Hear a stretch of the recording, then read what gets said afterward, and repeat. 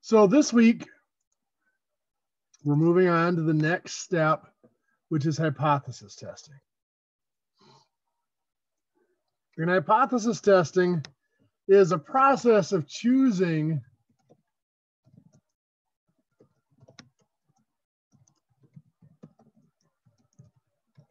between two competing hypotheses. Of course, it's not nearly that easy. The way we do it is we make an assumption. This assumption is called the null hypothesis, signified with H0. And the null hypothesis is the safe assumption. If we're looking at like drug testing, if we're testing a new drug against an accepted treatment that's been used for years, the old treatment is going to be the null hypothesis, that old treatment is still the better treatment because it's safe. It's been used for years. We know it's effective. We know its side effects and all that other stuff. If we keep going with that, if we choose that old drug, we're not going to cause any harm. Kind of the old first do no harm type asset. So the null hypothesis is it will get kept unless we have strong evidence against it. Now, we never prove the null hypothesis. We only reject the null or fail to reject the null. So either we gather strong evidence against it to reject it, or we fail to gather strong evidence against it. Of course, if there's a null hypothesis, there's an alternative hypothesis. The alternative hypothesis, which is labeled HA for alternative. Some textbooks call it H1, so H0 and H1. The alternative hypothesis must be true if the null hypothesis is false or is not true. So they have to be worded in such a way that either one is true or the other one's true. There's no gaps in between. So let's look at how we word these. We'll go to a new page here. The null hypothesis is always worded as a population characteristic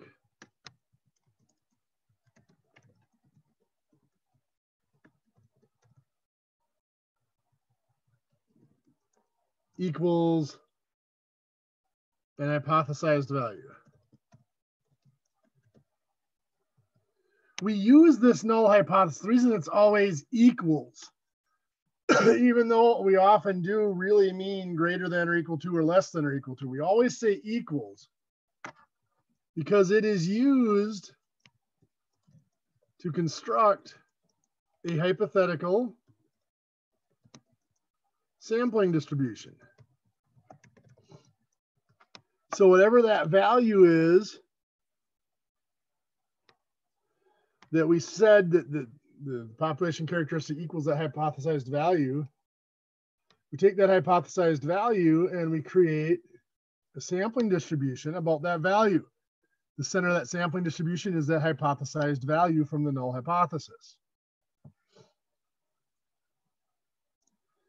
Now then, our alternative hypotheses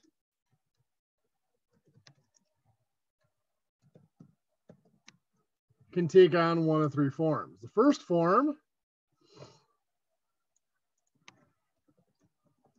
would be that the population characteristic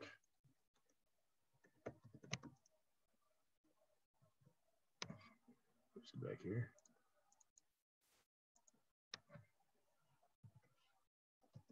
is not equal to that hypothesized value. So what's that mean? Well, we have this sampling distribution, this hypothetical sampling distribution with the value in the middle, that hypothesized value from the null hypothesis in the middle. What this is saying is that the actual value is different from that one that's in the middle of the curve. To show that it's different, we could either get a sample data that's way down here, gives us a result way down here, or we get sample data that gives us a result way up here. So if we get sample data that's either too small or too large, we would reject. So that's why this is referred to as a two-tailed test. We would reject if we get sample results that are too far on either tail of the distribution.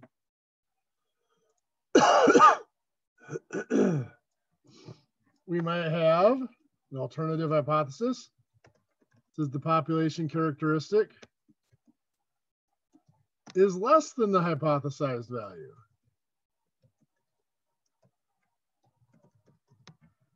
So what this would mean, we've got our bell curve. Here's that hypothesized value from the null hypothesis. This is saying less than we would reject if we get sample data that's too far onto that lower tail. So this is a one-tailed test.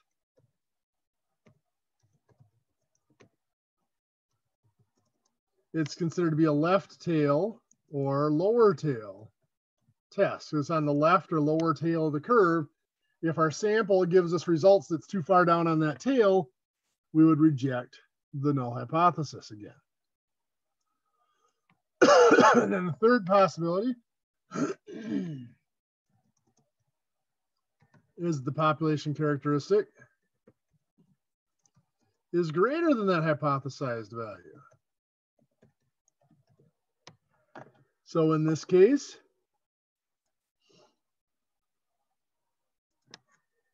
we have that hypothesized value in the middle again. Now we'll reject if we get sample data that gives us results too far up onto that upper tail. So this is still a one-tailed test. But now it is a right tail or upper tail test, because we're going to reject if we get sample data too far up there. So to kind of review this process, we make our null hypothesis. Null hypothesis is always that the population characteristic equals some hypothesized value. That gives us this hypothetical sampling distribution. Then we create our alternative hypothesis. The alternative hypothesis is if there's something new we would like to prove. Remember, the null is always the safe bet, the status quo or an accepted value or somebody else's claim. The alternative is going to be the new riskier claim. But then we gather sample data. And if the sample data gives us a result, in this case for a two-tailed test, if it's too far out onto either of those tails, that would tell us that it's very unlikely that that null hypothesis is true. This is what we refer to, by the way, as the law of unlikely events.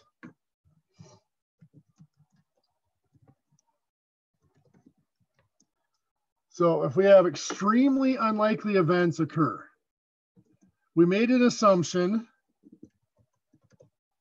about the sampling distribution. Then we drew a sample. We gathered sample data. If the results of that sample data are extremely unlikely if the null hypothesis is true, then we reject the null hypothesis. If we made that assumption that the null hypothesis was true, but then we took our sample data, and if we get a result that's extremely unlikely based on the truth of the null hypothesis, then our only conclusion is that the null hypothesis was wrong. We have rejected that null hypothesis. Let's look at some actual examples here. We're going to look at hypothesis tests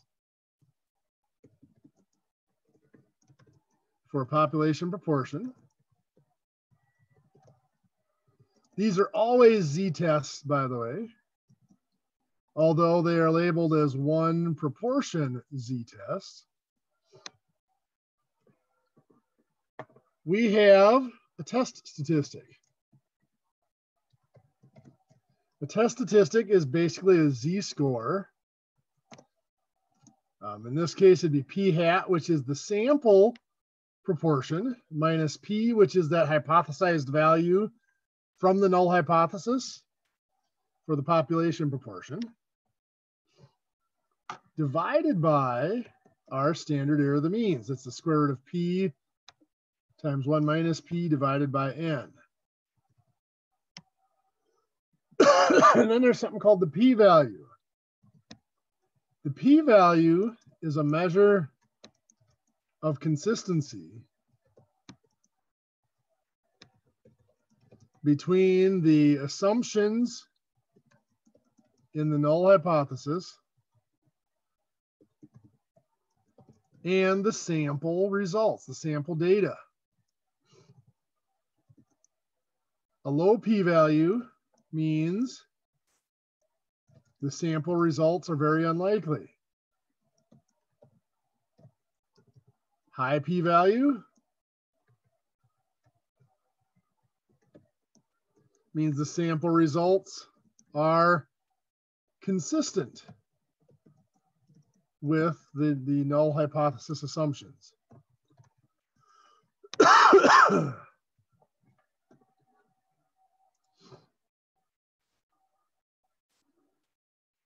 So we're going to look at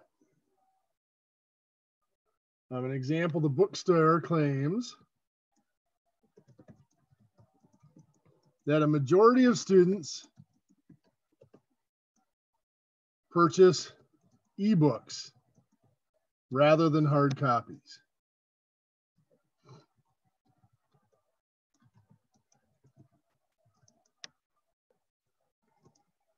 A random sample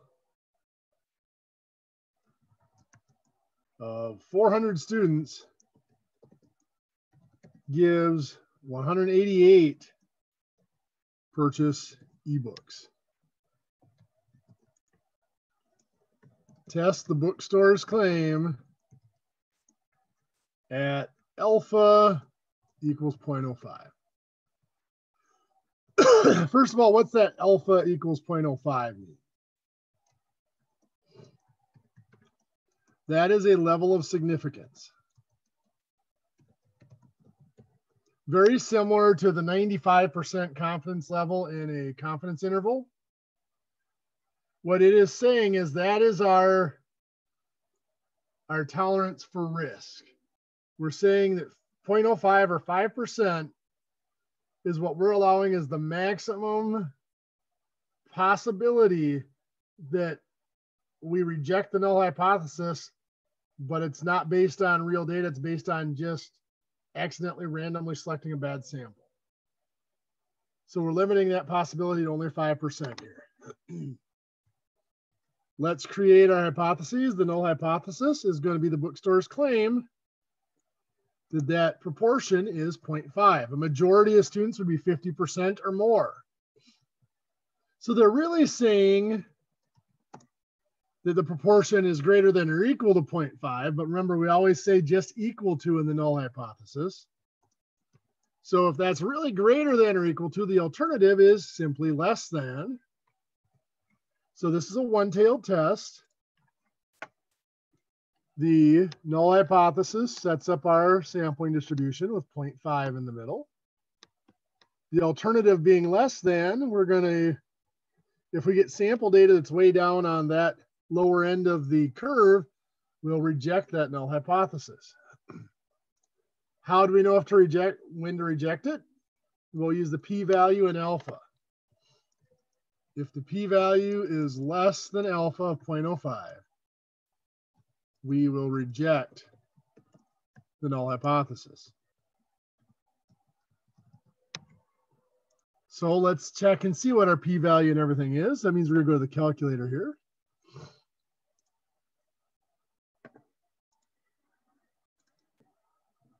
So we're going to go to stats, arrow over to tests.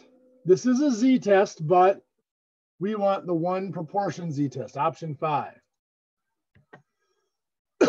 Our hypothesized value of the proportion was a majority of students, that's 0.5. X is the number that bought ebooks, that's 188.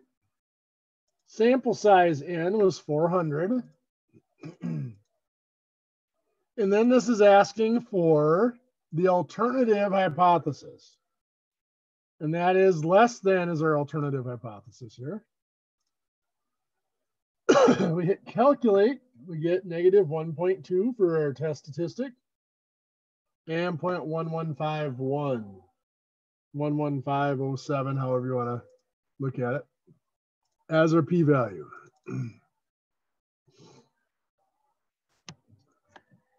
So our test statistic, z equals negative 1.2. Now, if we think of this in terms of the empirical rule, 1 standard deviation is going to be somewhere in here. 1.2 standard deviation, negative 1.2 is somewhere in here. That's where the sample data lies. Negative 1.2 standard deviations below the mean. Our p-value is 0.11507. Now, if we compare that to alpha, alpha is 0.05. The p-value is not less than alpha.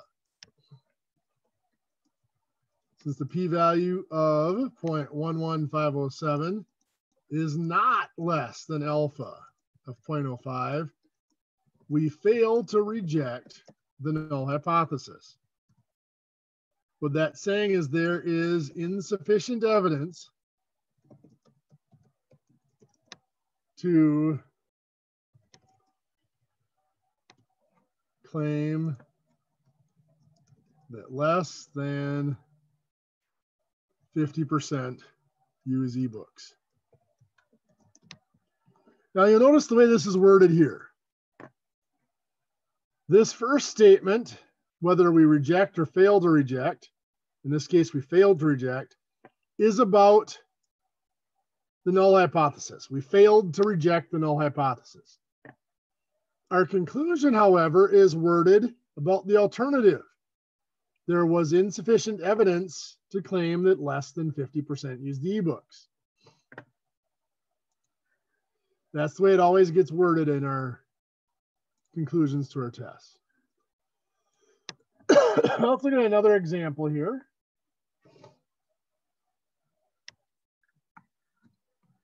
Let's say we have, once again, the bookstore claims that less than 80% of students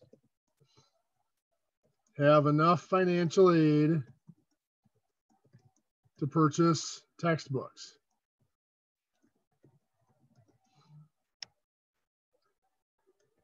A random sample of 350 students gives 299 purchased books on financial aid.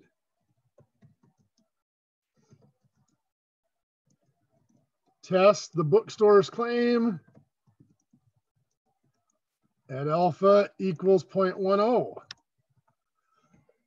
Now we changed our alpha here just to try a different value. So our null hypothesis, the bookstore's claim, is that the proportion of students who use financial aid is less than 80%. So we're going to say 0.8. Notice we just say equals, even though we really, the bookstore claim was less than. We always say equals in the null hypothesis. So then the alternative is that proportion is greater than 80%. So again, we would have our curve. This is 80%. We're going to reject if we get sample data that's too large in this case.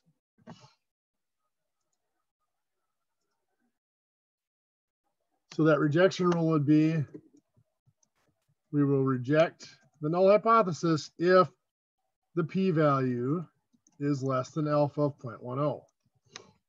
So let's see what we get here.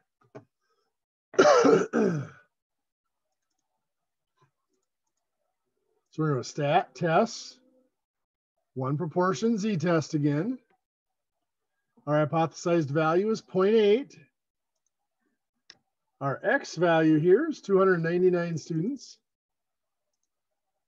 Sample size N was 350. The alternative this time is greater than, so we're going to select greater than there for our alternative hypothesis. Then we hit calculate. So 2.539 and 0.005.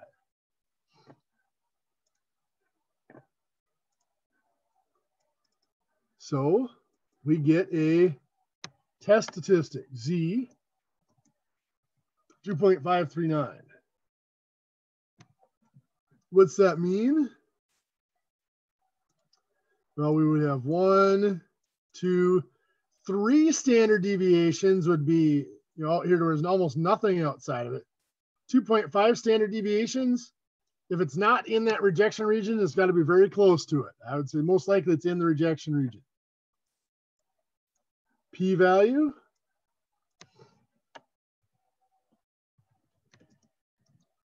of 0.00556.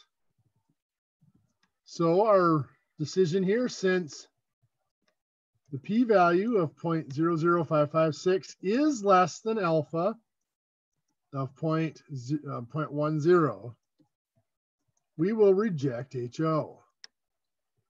So in this case, there is sufficient evidence to conclude that more than 80% of students are able to purchase books on financial aid.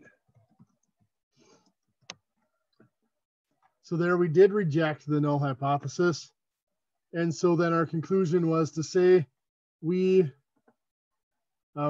is sufficient evidence to reject that and conclude that it's more than 80% can buy their books. Now we'll notice back here, even though we failed to reject, we never said we accepted the null hypothesis. We are not gathering data in favor or to prove the null hypothesis. We're gathering data trying to reject it, trying to disprove it. And not really even disprove it, but to reject it, to strong evidence against it. So even though we don't get any evidence against it, we can never say that we accept the null hypothesis. We just failed to reject it because we're not trying to gather information in favor of it. Well, let's move on now to hypothesis testing.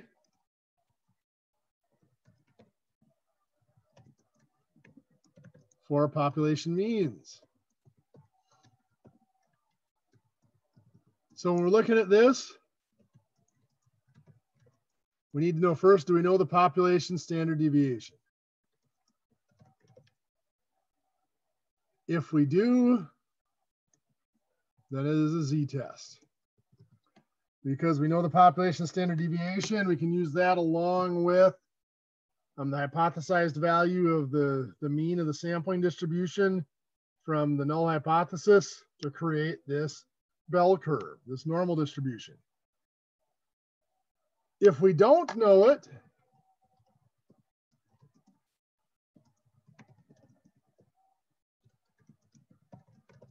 If we don't know the population standard deviation, then we're going to be using a t-test.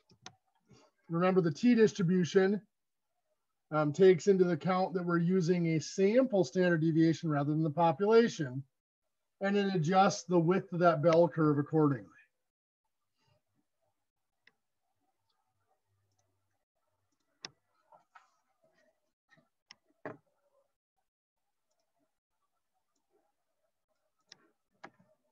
Our test statistic,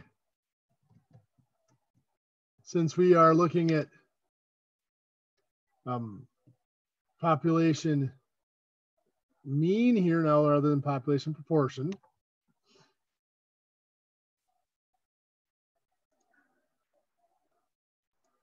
it's either going to be a z statistic or a t statistic. It's going to be that sample value, z x bar minus the population standard or population mean of mu divided by that standard deviation divided by the square root of our sample size and the standard error of our means.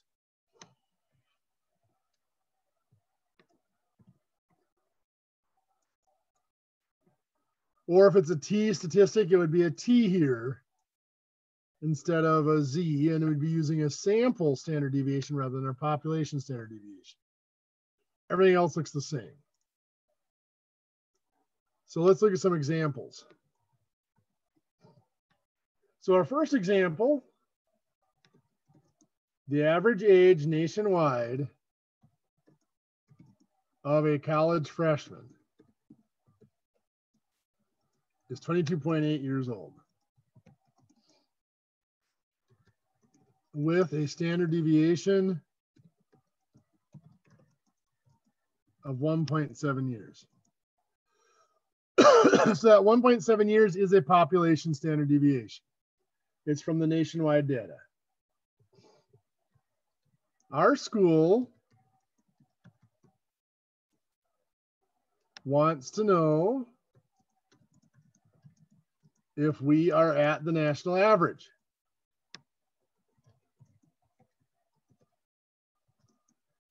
A sample of, where are we? 45 freshmen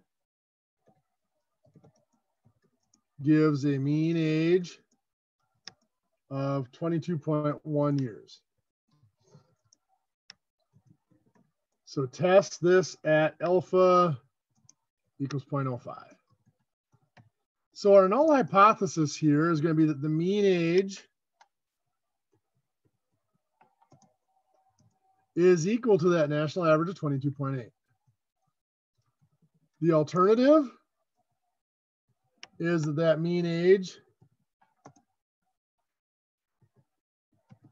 is not equal to that. So this will be a two-tailed test. Let's go ahead and plug our information in the calculator.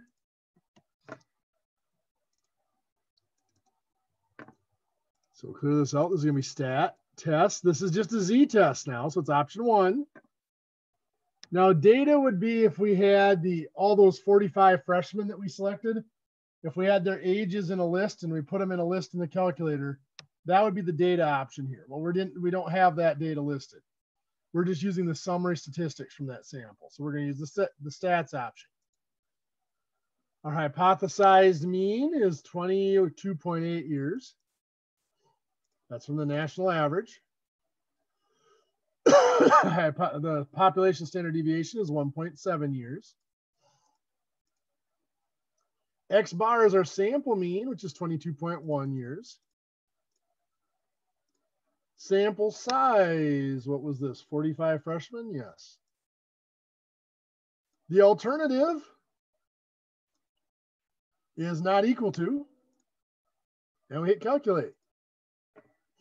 So we get a negative 2.762 with a p-value of 0.0057.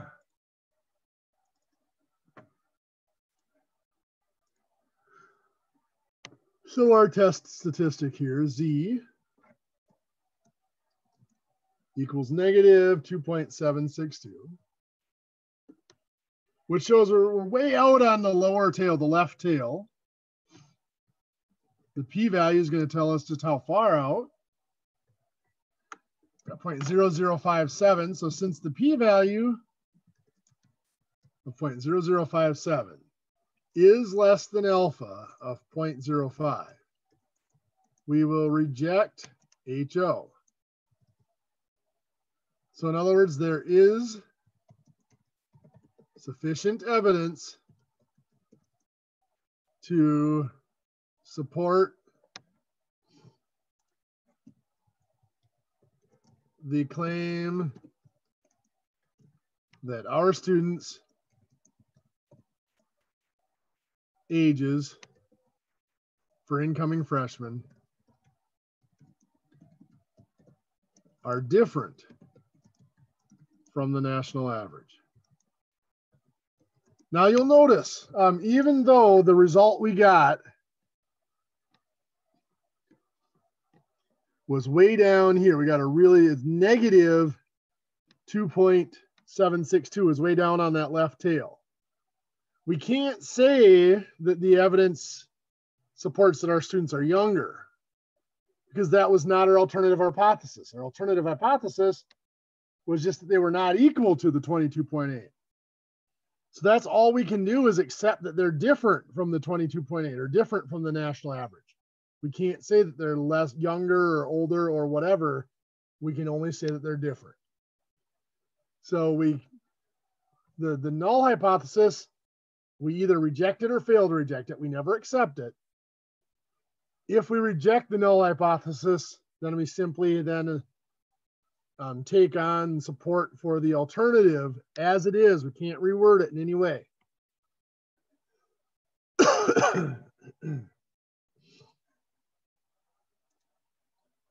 So our next example, let's say a company claims that they pay starting wages better than the national average. Say the national average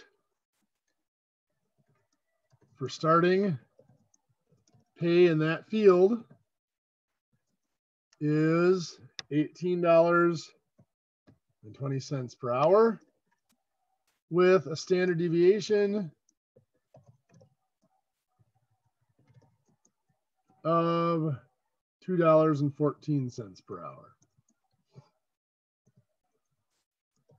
A random sample of how many employees do I want to take here?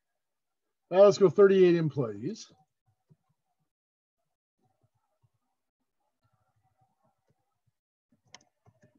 Gives a mean starting pay of $18.02 per hour. So test the company's claim at alpha equals 0.05. Actually, let's do 0.02. Mix it up just a little bit here.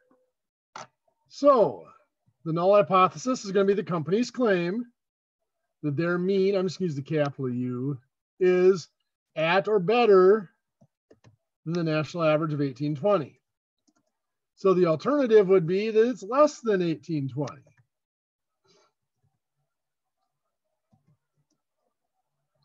So if we get a p-value that's less than 0.02, we will reject HO.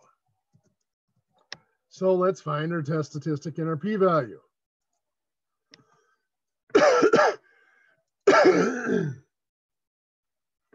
So this is going to be a z-test again. So stats, test, z-test. Our national or hypothesized value here from the null hypothesis is 1820. The national standard deviation is $2.14. The sample mean was $18.02. Sample size was 38 employees. The alternative is going to be less than, or alternative hypothesis was less than here. We hit calculate. So we get a negative 0.519 with a p-value of 0.302. So even though the sample gave us a value lower than the national average, $18.20. We use that national average of $18.20 to set up that curve, and we were going to reject if we got a value way down here. Unfortunately, what we got was a value somewhere in here.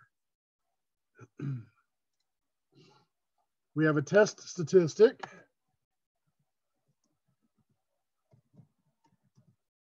Z equals negative 0.519. So that's just below the mean, just below the center of the curve. The p-value is 0.33021. So here, since we have a p-value of 0.3021 is not less than alpha of 0.02, we fail to reject HO. So even though the sample mean gave us $18.02, which is less than the national average of $18.20, there is not sufficient evidence to refute the company's claim. So we can't say that this sample is saying that they're wrong, they're lying. It definitely doesn't support their claim, but it is not strong enough evidence to say that they are incorrect.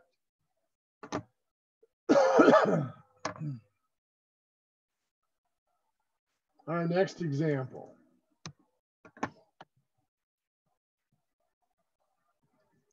A university claims that students complete their degrees in less than 5 years. A random sample of 62 students, graduates I should say, not students anymore, gives a mean time to complete of 5.12 years with a standard deviation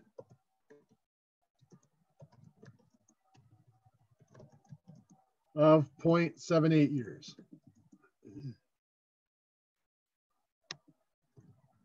Test the university's claim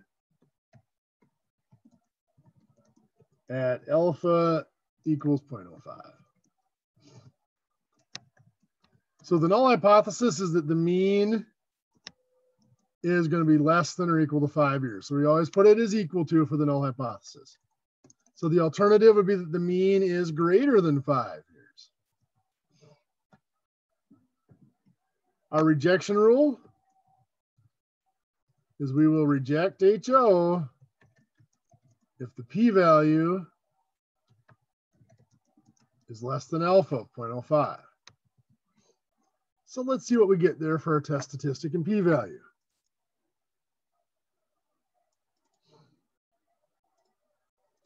So stats, test. Now this time we were not given a population standard deviation. We were given a sample standard deviation. So we have to use a t-test. We're still using our summary statistics from our sample data. The hypothesized value of the mean, this is from the null hypothesis, is 5 years. The sample mean was 5.12. Sample standard deviation is 0.78 years. Sample size was 62 graduates. The alternative hypothesis here is going to be greater than. Now we select calculate. So we get t equals 1.211 with a p-value of 0.1152. So what's this telling us? So our test statistic, it's a t statistic instead of z because this was a t distribution, is 1.211 with a p-value of 0.1152.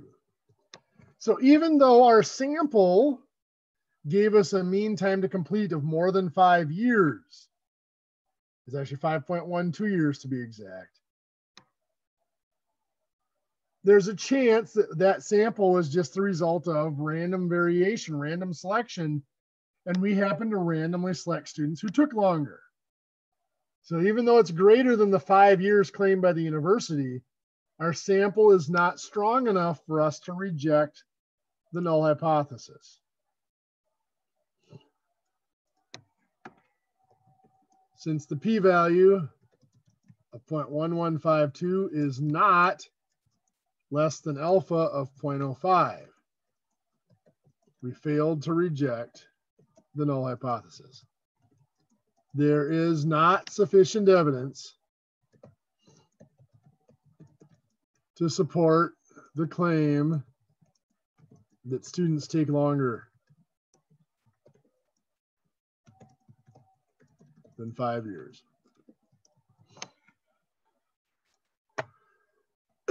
Well, let's take a look at one more example, then we'll move on from there. So in this example, bookstore is making a claim again.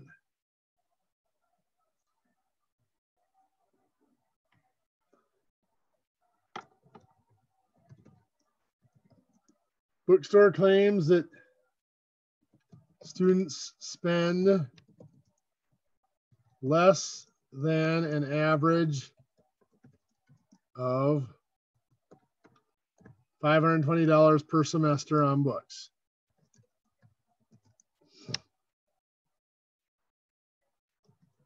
A random sample of 80 students gives a mean cost of books of $542 with a standard deviation of $97.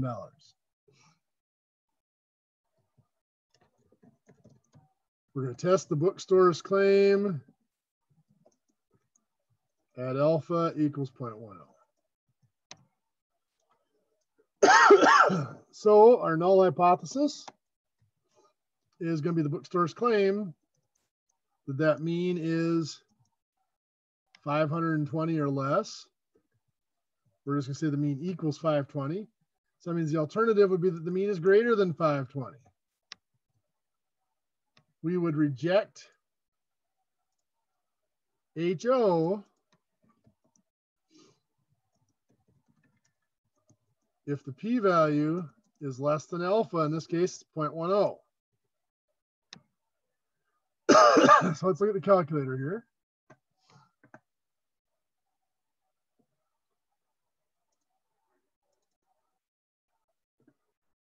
Okay, so we're going to go stat, tests, t-tests again. The null hypothesis is $520. Sample mean is $542. Sample standard deviation was $97. Sample size was 80 students. The alternative is going to be greater than, that's already been selected. So we hit calculate. We get 2.028 and 0.0229.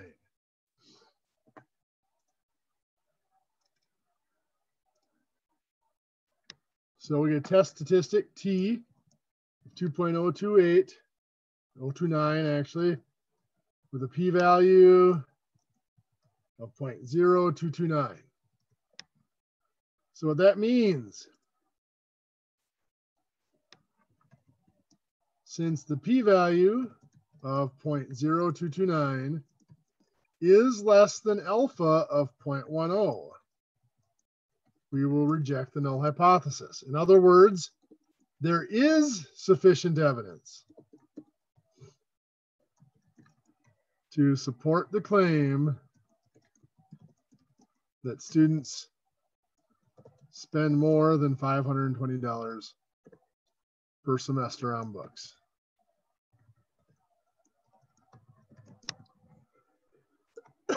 So that is our different claims and different types of tests. Let's talk, before we move on to the Minitab part, let's talk about errors. There are only two types of errors that can be made here. A type 1 error is where we reject the null hypothesis even though it is actually true. Now, we don't know whether it's true or not, because if we knew whether it was true or not, we wouldn't need to be testing it. But we can occasionally reject the null hypothesis even though it really is true. This is regulated by that alpha. For example, alpha of 0.05 we had mentioned is saying we are leaving a 0.05 chance that we reject the null hypothesis simply based on a random sample rather than on actually being a smaller value. So what's that mean? That means that the 0.05, that alpha, is the chance that even if the null hypothesis is correct, that we could still randomly select a sample that gives us sample values that would cause us to reject the null hypothesis anyway. There's always going to be that small chance. Remember the sampling distribution looks like this. There's always chances of getting values way out on one of those tails. So no matter how correct the null hypothesis is, there exist samples out there that have those extreme sample values. And there's a chance that we could select one of them. It's a small chance, but it's there. And that's how we set alpha. That's our tolerance to that. That's alpha is usually 0.05, which means there's only a 5% chance that we're going to get one of those samples, even though the null hypothesis really was true. If it's something where it's not as critical, we might use a larger alpha. Say, yeah, we're going to allow a larger chance of rejecting the null hypothesis simply based on random variation. Then there's a type 2 error.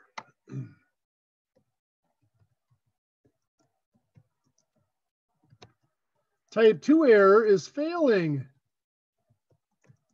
to reject HO, even though it is actually false.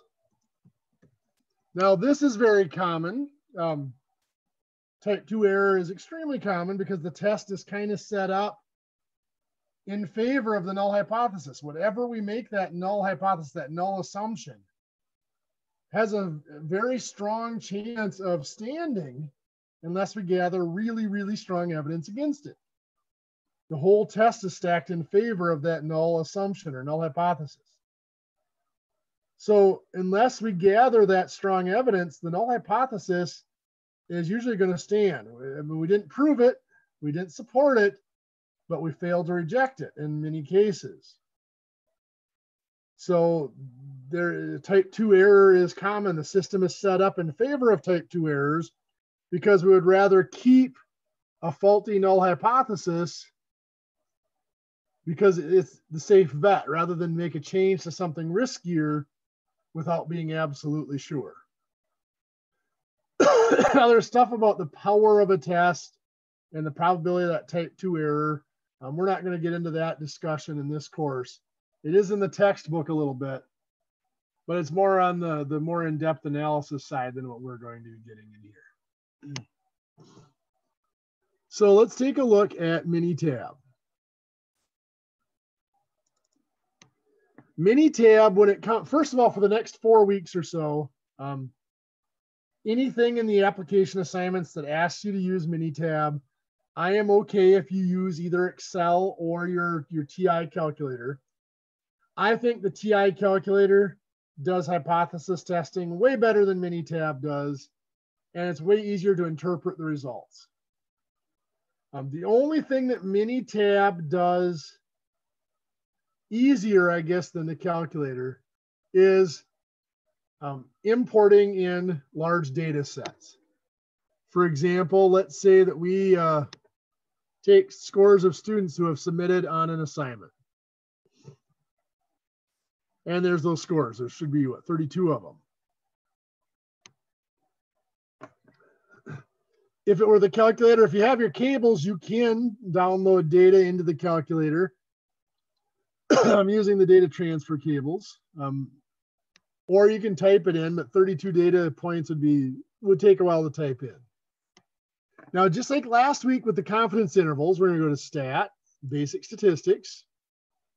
And now we're going to assume that what we have here, that we know the standard deviation. It's the population standard deviation equals 8. And we're going to do a null hypothesis that the mean is 80. The alternative is going to be the mean is less than 80. So we're saying that our students did 80% or better on this assignment. The alternative would be that they did not do that well. So we're going to stat basic statistics, one sample Z, since I did give you the population standard deviation there. So one or more samples each in a column. I'm just going to enter my scores as my data. Now we didn't need the known standard deviation because I said this is a Z-test. So I'll put that in as an 8. Now, if we were just doing a confidence interval, we'd leave it like this, or we go to our options and set their options. But we're going to perform a hypothesis test. We have to check this box, which means we have to put in our hypothesized mean from the null hypothesis, which is going to be 80. Now we do have to go to the options and set the alternative here to be less than, is the alternative hypothesis. So we hit OK, and there it pops up our data, giving us a sample mean, standard deviation, and such. A p-value of 0.016, which is less than 0.05 of alpha. Remember, we used 95% here, which was alpha is 0.05. So this doesn't tell you the result. You have to interpret it. But a p-value of 0.016 is less than alpha of 0.05. So this would be rejecting the null hypothesis. The mean score was less than 80%. If I did not have the standard deviation there, we would have done stat, basic statistics. It would have been one sample T then. Still enter our scores. Our hypothesis value is it's still 80. Our options, it's going to be alpha is 0.05 or 95% level of significance. The alternative is less than. And we hit OK. And we're going to get similar data. Our p-value now is 0.07. Now that is not less than alpha of 0.05. So we failed to reject here. Even though this mean is less than 80%, it's not far enough less for us to reject it. So that's where using the Z-test, knowing that population standard deviation allowed us to reject it. But without knowing it, we just missed rejecting it. It's a 0.07. We needed to be 0.05 or below. Let's look at some categorical data here. So this is just yes or no, whether they passed an assessment or not. We're doing null hypothesis saying that the proportion is 85% of them pass. So the alternative would be that that proportion is less than 85%. So let's do stat, basic statistics. This is going to be one proportion down here now. So we'll select pass rate. We are going to perform a hypothesis test. Hypothesized value of the proportion from the null hypothesis. is 0.85. Our options, well, our alternative is going to be less than. That's what we want. So we select that. And 95%, so we're still using a 0.05 for alpha. Notice it gives us a p-value of 0.096. So we did not reject. That's not less than 0.05. We failed to reject the null hypothesis here. So that is really what Minitab can offer us here. See, it's not tremendously helpful, but it does analyze the data and give us a p-value. I think the calculator is way easier to enter the data and to analyze the results. With that, it is time for our meat quiz.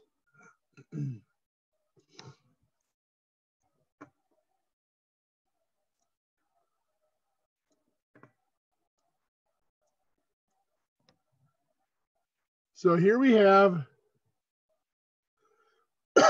one college claims that the mean ACT score for freshmen entering their college is 27. The national standard deviation for ACT scores is 2.5. Our college wants to test the idea that our schools entering freshmen have a better ACT score. So we take a sample of 40 freshmen and we calculate a mean ACT score of 27.9. So we're going to test our hypothesis at 0.05. We're going to show our hypotheses, test statistic, p-value, and conclusion. I'm going to give you a couple of minutes to set that up and work it, and then we will go over it.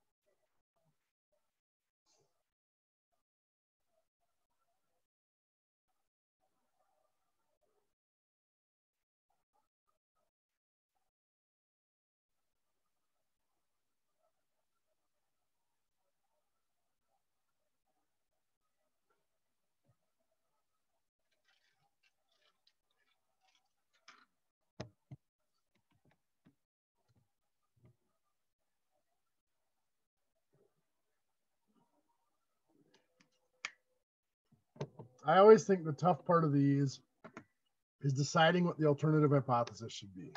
Of course, the null hypothesis is always straightforward. It's going to be that the mean equals the 27 from the other school. The alternative, our school is saying that our students have a better ACT. So the alternative is going to be that the mean is greater.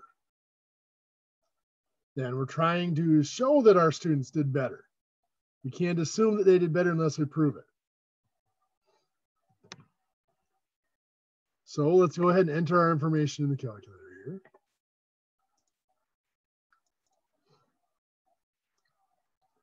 So it's stats, tests.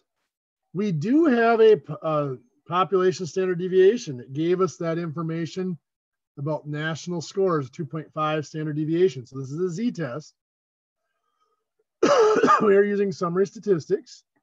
Our hypothesized value is 27 from the null hypothesis. The standard deviation is 2.5. That's our population standard deviation. X bar, our sample value is 27.9. And our sample size was 40 incoming freshmen. The alternative, we want it to be greater than, and we hit calculate. So we get 2.27.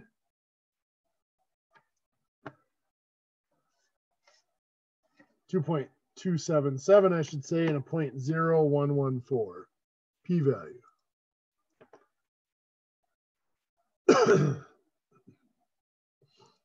So we've got our hypotheses, our test statistic, Z, because we did have the population standard deviation, is 2.277.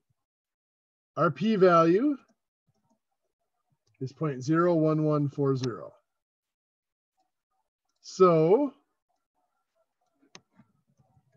since the p-value of 0.01140 is less than alpha of 0.05, we will reject HO. That means there is sufficient evidence to support the claim that our incoming freshmen